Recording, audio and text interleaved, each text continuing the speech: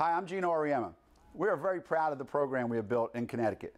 This show is about the very special women that have made UConn basketball what it is today.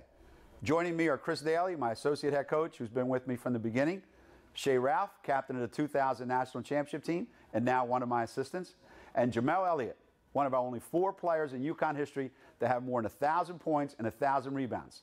Also one of my assistants, and now the head women's coach at the University of Cincinnati.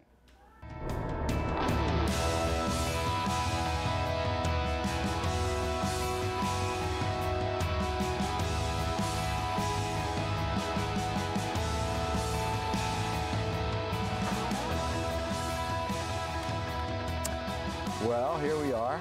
Chris Daly, associate head coach at the University of Connecticut. Jamel Elliott, head coach at the University of Cincinnati. And Shay Ralph, assistant head coach at the University of Connecticut. Assistant head coach. She's associate head coach. I'm assistant head coach. Yeah, just gave her a new title now. Yeah. Comes with a raise. You might grow up to be an associate head coach someday. So we got head coach, associate head coach, assistant head coach. Congratulations. Hey, thanks. This is the first time hearing about it. Yeah. I'm speechless. Yeah, I'm sure you will be. Obviously, you know, for obvious reasons, we have to start over here or it's going to be a long interview. By all means. By all means, right? From the beginning, from 1985 to now, when you think back to 1985, what's the first thing that comes to your mind? Our office. And? How small it was. How, just that we really didn't have very much to start with. And how you didn't really tell me the truth when you recruited me. Is that the same as when you recruited them? Pretty much. Some things never change. Kind of embellish some areas and ignore the rest. So, why did you come to Connecticut? Before I asked them why they came to Connecticut. I came to Connecticut because you challenged me. I was working at Rutgers. I had played there. I had coached there. And you challenged me to see, you know, you've done that already as a player and a coach. Let's see what we can build at Connecticut. And I felt, in terms of professionally, that would help me down the road when I got my own program, that I would know more, I would know how to do it right from the ground level, and that I'd be able to be better prepared. I think it was something like, don't be a big baby the rest of your life, and staying home. Well, and the fact that my father said, if Grow he's up. not nice to you, you can come home anytime you want, I think that was helpful. I said grow up. It almost happened the first summer because he was annoying during camp, and if I could have packed all my stuff that one night and gone home, I would have. I tried my hardest to make her go home. Work, huh? So when you were being recruited, and when you were being recruited was completely different. I think our programs were in 2 completely different eras at that time. What did it mean to you to be recruited by Connecticut at that time? For me, you know, you guys had just come off of your first Final Four in 1991, and you know, I knew I wanted to get away from home, being from the inner city of Washington, D.C., and I really enjoyed my relationship with you and Chris Daly, and I believed in you and your vision, and I trusted that you would make me the best player that I could be. And, you know, I really enjoyed our relationship. I thought she was genuine, and I just believed in you, and it helped a little bit that I thought she was cute back then. Just back then, not anymore. I see. So when CED and I came to your school, and we were the only white people in the school, and we walked right by you, and you pretended like you didn't know us and didn't see us when it was so stark, that was just your way of saying, I think he's cute. Is that what you were saying? Well, back in the, you know, the kids said today I had to keep my swag. I couldn't let people know that I was actually, you know, friends with She walked by us and I go, I think that was her. He's like, really? I said, yeah, that was her. You know, but the rest is history. The rest is history. You were kind of lightly recruited because you're undersized. Sure. You were the National High School Player of the Year coming out of high school. 2 completely different situations.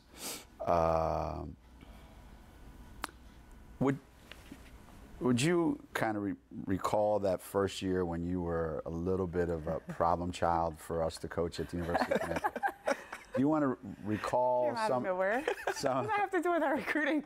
Could you let the fans know about the issues that happened during your freshman year that caused us, me and CD, to kind of reevaluate whether we wanted to stay in coaching? Go ahead. Could you give us that, please? The issue was that you guys were a lot nicer on the phone than you were when I actually got there. You were a lot better player watching you from the stands than actually coaching you, so I want you to know that. I remember thinking, is this the same CD? Is this Coach Daly the same person that was on the phone with me? Because this is different. But the issue was that I didn't want to practice hard, pretty much. And it wasn't necessarily hard. I thought it was going hard, but we practiced for an hour in high school. So once an hour hit, I was like, all right, you know what? I'm done.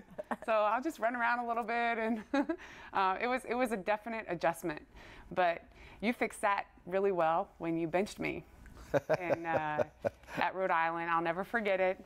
And you didn't tell me. So I had not been practicing well, clearly, and it was early in the season, and you put everybody in the game, and we were winning by 30 or 40. It wasn't even halftime yet. Everybody goes in the game. So I'm usually the sixth player off the bench. So you put, I think, Paige or somebody in first, and I was like, okay, all right, I'll be next. Then somebody else, then somebody else. Then you put the walk-on in. And I was like, I'm not getting off the bench. So at halftime, he was like, this is his question. He comes in, shaking his head. Shay, how many points did you score that half? I mean, clearly none. I was on the bench. How many steals did you get? How many rebounds did you get? Now I'm like angry. I'm mad because he knows what he's doing. And he was like, that's how many you got in the last 3 weeks of practice. And you know what's funny is at that point you can't get mad because he was right. Right. So I did get an opportunity to play in the second half. She did, and she almost got a triple-double. How did you guys feel when you got to be upperclassmen and all those expectations were put on you by the coaching staff? Did it make you feel proud? Did it make you feel, oh my God, this is more pressure? Were you worried, scared? What were you? Well, I think we were ready. I think those first 2 years, your freshman and sophomore year, you have good leadership in Rebecca and Pam and those guys, and then CD, letting us know the do's and don'ts of Connecticut basketball, and and then you embrace it. All of a sudden as a junior, you start to take ownership. This is my team. And, especially with me, my junior year, my Rebecca and Pam were seniors. We had just come off a national championship. And, you asked, was it pressure? I did feel pressure because, being in that next class after your seniors leave after winning a national championship, now all of a sudden that competitiveness comes out and it's like, okay, I would love to go out on top just like the senior class before me did. So it was some pressure. And I think, looking back, it probably impacted my game a little because I wanted it so bad for me and Jen and Kim Better. But at the same time, I think I became a better leader. I went from barking and just wanting things to get done right to understanding that not everybody can take, being yelled at. People are motivated and you have to treat people differently. So it became a maturity thing for me all around. Do you remember how exhausted you were? It was me, you, and Jen in the locker room after we beat Vanderbilt to go to the Final Four again. And I remember you two were just so exhausted and said, this was so hard. Yeah. This was so hard. And I think Jen and I, we had a goal. We knew we had to get to the Final Four. For us, if we didn't get back to the Final Four, it was a failure. And being a part of a Connecticut program where, Final Four in 91, national championship in 95, come 96, you're a senior. If you do anything less than a Final Four, you feel personally that you let the program down. And I think Jen and I had that on our shoulders for a whole year. And I think after that game, we was able to take some of that pressure off. Well, I think as a coach, too, I remember feeling like winning in 95, you didn't want to be a one-hit wonder. And so drive was, we got to do this, we got to do this, putting more pressure on yourself because you wanted to establish yourself and not just be one-time winner. And then you came in 2 straight Final Fours, 1 national championship, great recruiting class. You, Paige Sauer, Stacey Hansmeyer, great expectations. Here's Connecticut. Now it's 1997, and we're going through the season. We're undefeated. We're clearly the best team in the country by far, and is the best team we've had up to that point ever. And you were a big part of that. How did that feel at the end of the season when we went into the NCAA tournament undefeated? It was great. I mean, you say those things and you hear people talk about all these great teams and all the undefeated seasons, and you think, I thought coming in as a freshman, not that it was like you guys had been established for a long time, but you were a winning program and you had won a national championship. And I think coming in, all right, I'm gonna come in, I'm gonna put on this jersey, and I'm gonna win. That's how it's gonna work. But it's so much goes into that, and there's so much pressure on the coaches to do the right things for the players and on the players to do the right things on the court, and all that mixed into the pressure of just being in the tournament of itself. And I got injured that season towards the end, so my feeling going into the tournament was one of helplessness, that not that I could have done anything about it, but you feel like you finally found a role for me as a freshman on the team. I was finally actually practicing the way that I should, and there was a niche for me on that team, and it felt great. It felt like I was where I should be. And then you can't play, and you see what it does to your team. And I remember feeling like I don't want that to ever happen. Even if I get injured again, I want to be able to help in some way so that doesn't happen again to my teammates. Coming up, find out why coaching against UConn is a frustrating proposition for Jamel and Shay. That's next on Geno's Legacy, presented by DeGiorgi Roofing and Siding. Why have you stayed at Connecticut so long when you've had opportunities to go other places? And Hot seat. and the way these players talk about you, how they all hated you when they were playing there. So you have. I didn't say the word hate. I knew that. You have this many players sit here day after day after day and talk about how they didn't like you. No, they said they didn't like the things I made them do. That didn't mean they didn't like me. What keeps you at Connecticut all these years? You want me to say you, right? Well, that's a given, but expand. Goes without saying. It goes without saying. Expand on that. Why are you still at Connecticut after all these years? Oh, God. And what do you think your impact is at Connecticut beyond, the headphones and the dress? Well, I think that I've learned that being happy is really important, and I feel like I'm in a place where women's basketball is really important. I feel like I'm respected. I feel like I'm challenged. I feel like I've been given opportunities and ownership over the program that not everybody has in their job. And I think it's easy to think it's always better somewhere else, but I really enjoy what I do. And I think that I've been able to have an impact on young women through their college years and afterwards, and I feel blessed that I've had that. I also feel like I'm prepared, and I'm preparing for the next step, whether it's to be a head coach or whatever I choose to do, that I'm prepared through my experiences at Connecticut. But, I'm in a great place. I think as you get old, when you're young, you think you'll go anywhere and you can make it happen anywhere. And I think what I learned was, as you get older, you know how hard it is and the things that you need to win at that level, and not every place has that, and I'm aware of that. And then as you get older, you don't want to live just anywhere. I don't want to live in Minnesota or Wisconsin, and not that there's anything wrong with those places. I don't mean anything against Minnesota or Wisconsin, but they're cold. They're colder than Connecticut.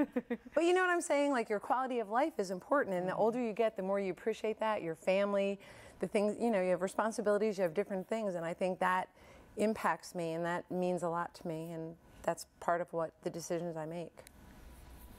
Yeah, I agree with all that. I think all those things the average person doesn't understand every decision that goes into what's your next decision and how many factors are there. But Jamal, you've told me a number of times why you should be the next head coach at Connecticut instead of CD, because you have head coaching experience. Why do you think it was important for you to become a head coach?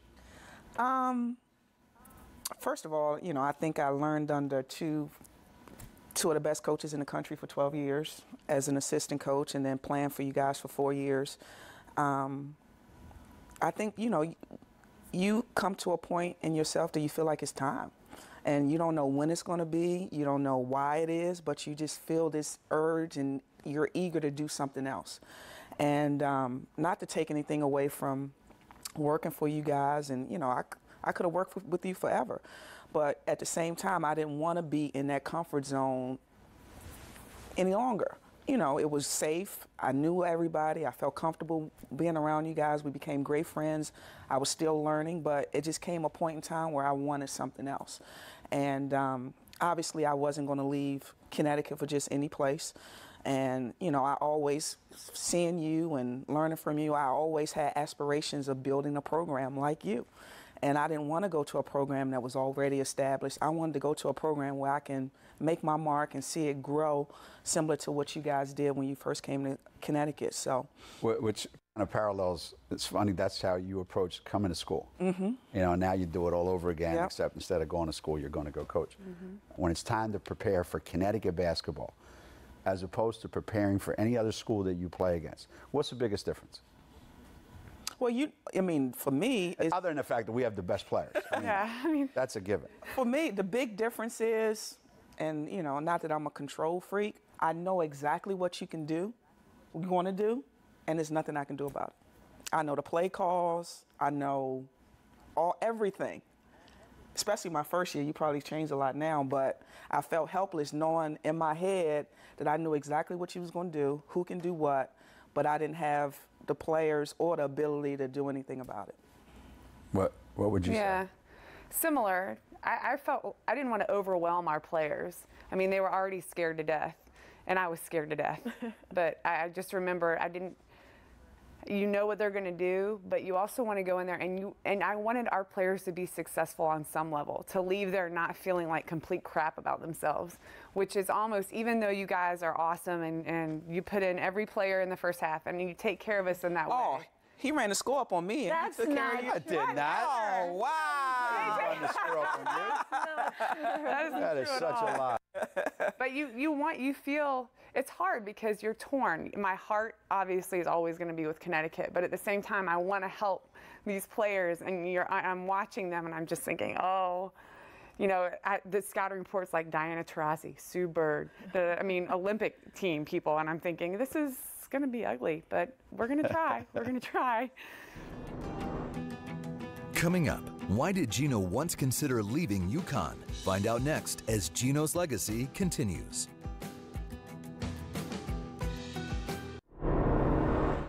How do you feel when you go around the state of Connecticut speaking at different things and doing different things, and people treat you and talk about you and associate you and refer to you as the real head coach at Connecticut?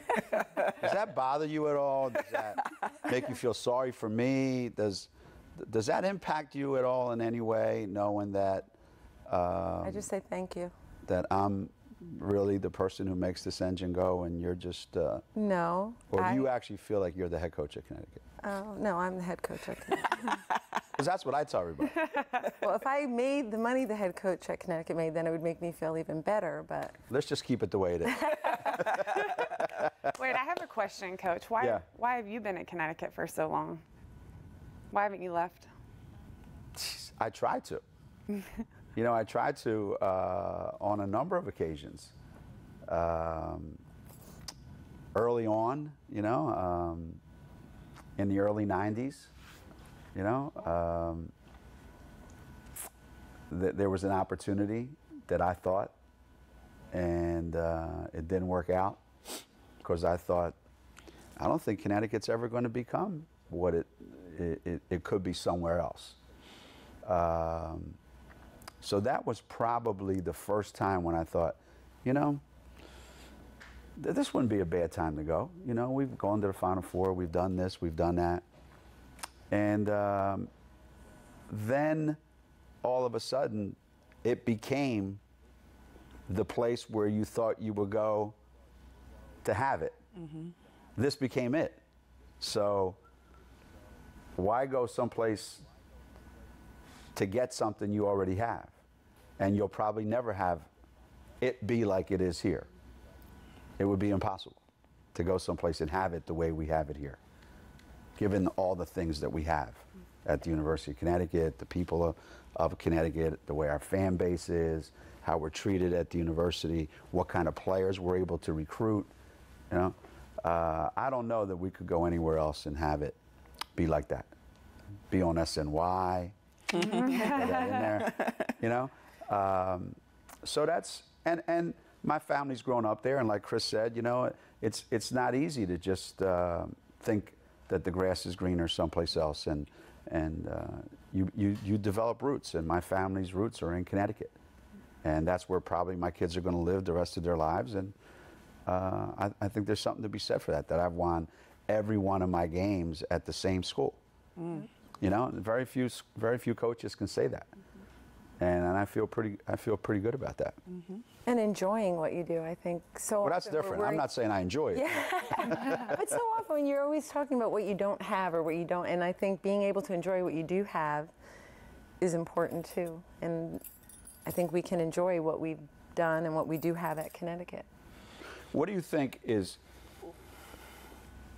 remember how hard it was every year to have to go undefeated? As a coach, when I was an assistant? When you were an assistant coach here, how every year, if we didn't go undefeated, we felt like that was lousy. Yeah. That was a lousy team. This was a lousy coaching job, lousy everything.